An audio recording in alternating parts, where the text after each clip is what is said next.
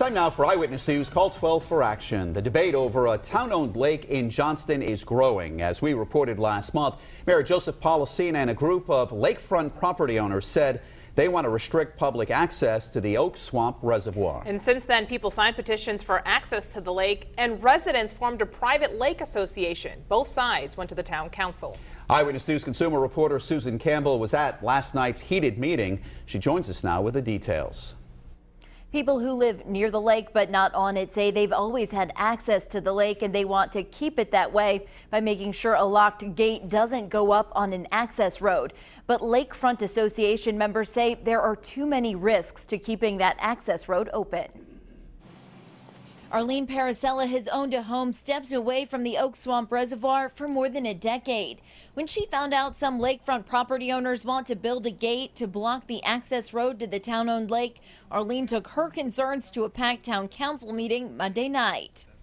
The lakefront people want to prohibit access to all of the people who don't live on the lake.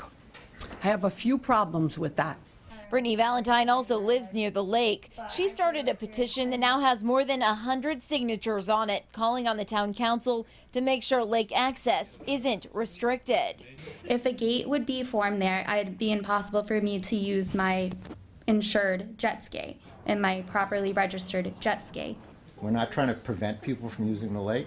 Members of the newly formed Oak Reservoir Association were also at the meeting. They say they're concerned about liability, vandalism, and boat trailers parked in the neighborhood. We are an association of lakefront owners that are trying to act as stewards of the lake to make sure that it's not polluted, to make sure that the lake stays pristine, to make sure that the town of Johnston is not subject to any additional liability by trespassers entering the lake. But Town Council President Robert Russo says people who use the lake aren't trespassers. I think if it's public property and it's publicly maintained with public funds, the public should have access to the lake. As I reported last month, Johnston Mayor Joseph Policina told me he's in favor of restricting access to the lake.